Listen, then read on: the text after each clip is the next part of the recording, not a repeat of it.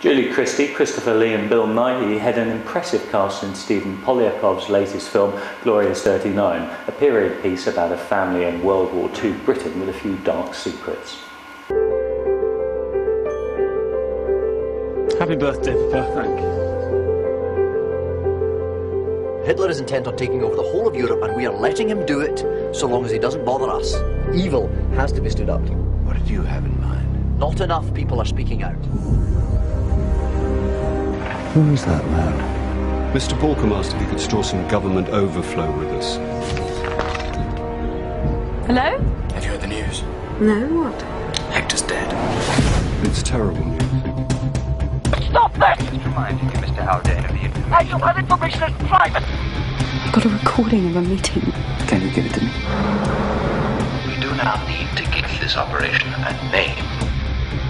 Glorious! What has happened to you? I don't love you. Hello! You are nothing to me! What happened to her? They're doing something awful. I will keep you safe. This little war makes everything uncertain. It's not always a good place to go. Past.